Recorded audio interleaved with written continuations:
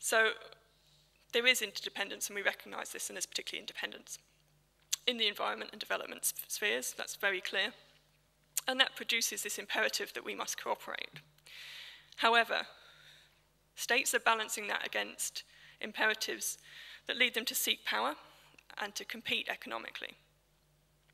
And until we can balance or rebalance this so that the imperative to cooperate becomes stronger, states are just going to continue this behaviour. And like I say, they've been saying they'll change this, and they've been recognising they absolutely need to change this for 40 years, and they've not moved very far along that road. Am I sure how this will happen? No. I think there's some suggestion that it may just take a crisis, a really severe crisis, to prompt this. But that's probably too late.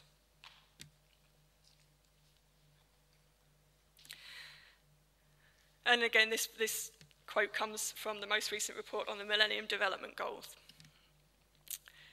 They set the Millennium Development Goals up in 2000. These were supposed to be achieved by 2015. Some have been mentioned before.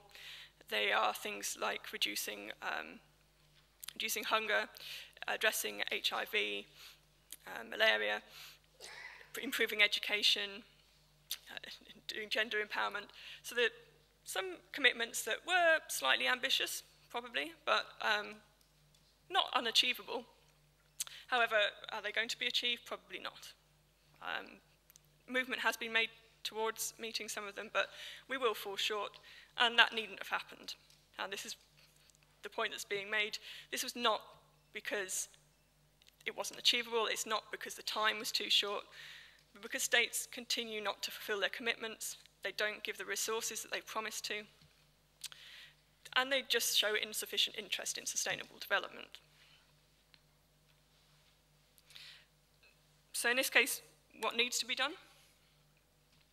So again, due to my particularly international focus, so states need to change their attitudes and behaviour. They need to convert their commitments into action. It requires leadership. I recognise this is a very difficult thing for national governments to do.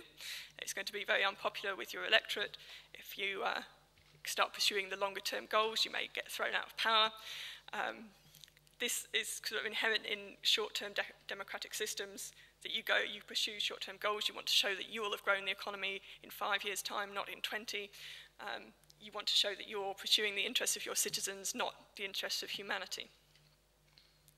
Furthermore, and has been picked up on before, it requires action from civil society. It could usefully benefit from improved coordination between developing countries, and I particularly mean within international processes and international negotiations. If they can work as a bloc, they have more chance of balancing the power of other states. They also can, as a bloc, put blocks on negotiations. This is happening in the trade system, for example.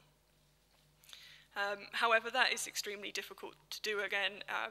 There's a sort of divide and rule system going on. Strong states can put enormous pressures, particularly trade pressures, on developing states, persuading them to back down on some of their demands. We also need, though, to have increased transparency in international negotiations, so that, again, particularly in the trade area, a lot has gone on behind closed doors before you even get to the negotiating table. These are meetings that not all countries can get to or get their representatives to. So this fits in with the next point, that we need more equal representation of developing countries in international forums. Now, technically, international forums do represent each nation equally. However, if you're a developing nation, you can probably not afford to be sending more than 1 or 2 people to each international forum. You may only actually afford to have a couple of people in Geneva who have to deal with several different issues in several different forums. And again, when there are these complex negotiations going on, that means you can't be in all the rooms in all the negotiations. And again, this is something that states have committed to in international treaties. They've said we will provide the additional financial resources to ensure that there is more equal representation. And it's not happening. This last point is really what I see coming from civil society is a sort of moral pressure. When I say there are these massive gaps between commitments and actions, it should be clear and easy to try and start shaming some countries about this. So that's where I see a key role coming there. I just want to slightly separate off from this general what needs to be done to looking at what I think the scientific community can contribute. And these are some suggestions from Agenda 21.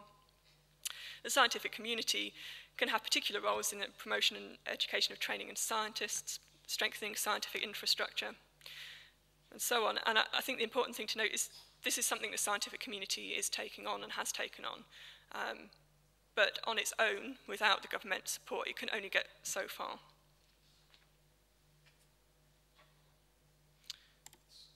Okay, I think I'm doing fine for time, but I'm getting towards the end anyway. My conclusion, unfortunately, is perhaps a little pessimistic. But the fact is the major impediments to timely and effective state action for moves towards sustainable development remain strong.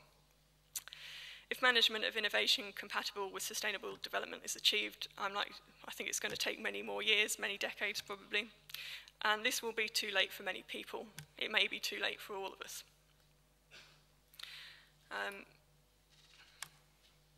To return to what I see as the moral dimension of this. This is a summary from a previous paper that dealt with some of these issues. So despite this long-standing concern in the international community, and in fact, while its sustainable development concerns maybe go back 40 years, it has had longer development concerns. So we can talk 50, 70 years that things have been being articulated and not acted upon. And yes, I do think this is morally an unacceptable situation. We already have the wealth, knowledge, and resources to be meeting the basic needs of all, and yet still millions are dying, millions more are ill, and unable to fulfill their potential. And again, not just me saying this. This is Keeping the Promise. So this was not the report on progress with Millennium Development Goals, but it was another report by the UN Secretary General. He's trying to shame states into action. And I think the point I want to end on, there was some mention that this New Earth Summit may take place in 2 years' time. I really don't want to see another declaration. Grand declarations have been made before. What states need to do is go back and look at the commitments they have made and start acting on them. Thank you.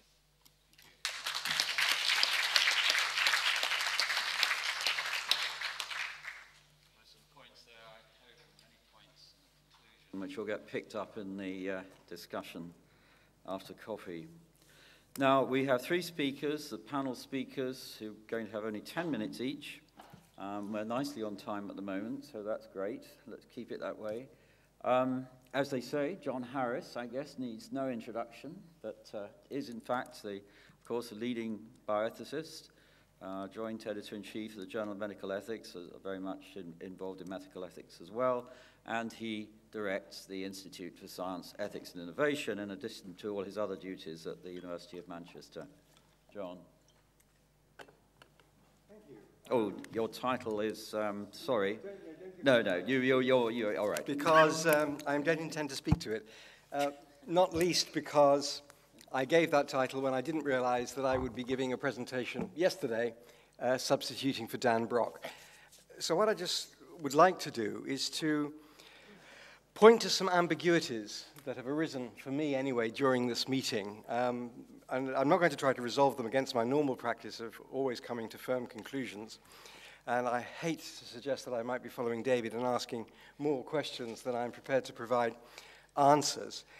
But I think one question that I do know the answer to, and that we need always to ask, in order to resolve the ambiguities that I'm about to point to, is what is the point of a green agenda?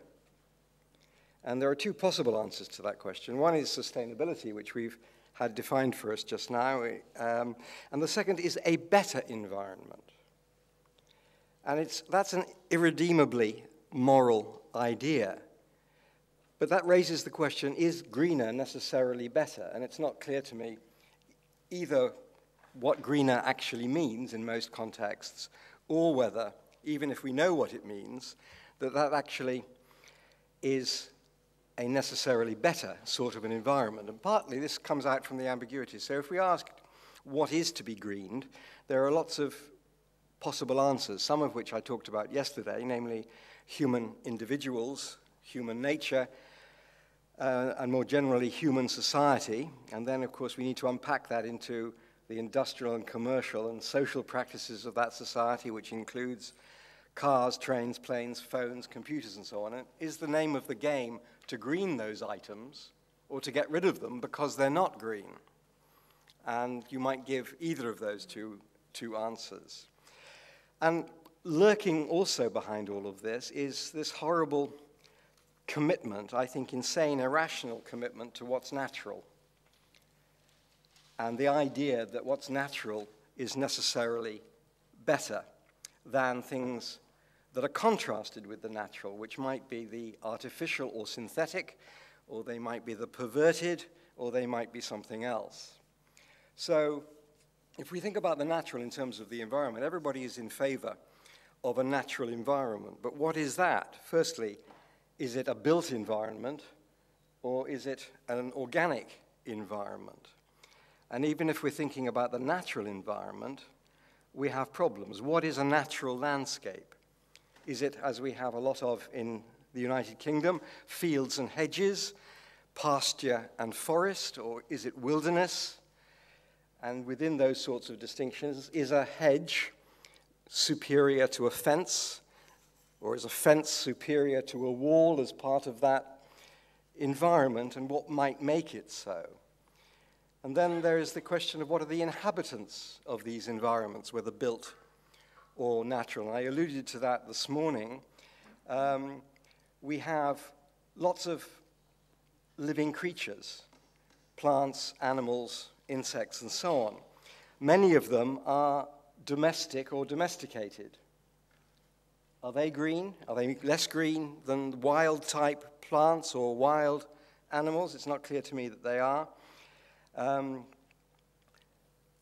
Where does genetic modification come in? Most of our plants and most of our animals are genetically modified. They've been genetically modified by selective breeding over, in most cases, many centuries, many thousands of years in some cases. And they are no less genetically modified than are the products of GM laboratories. Is breeding a better or worse, a greener or a less green technology than genetic engineering? It's not clear to me what the answer to that question is, or even how one would arrive at an answer to such a question. And the third thing I want to mention is, again, what's something that I think is an irrational commitment, although everybody seems to be committed to it, and that is biodiversity. What is biodiversity, and why, if it is it good? Why is it better? Is it better when the diversity is increased by genetically modified foods, which it certainly has been? They've increased the amount of diversity, not reduced it. Or is it better only when it's increased or at least not diminished in some other way? Is synthetic biology and synthetic life forms, which are arriving, a welcome increase to biodiversity?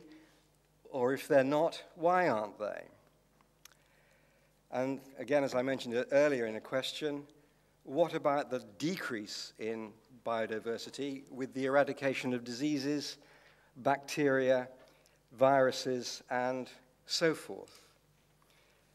A question that does interest me is the loss of species bad per se?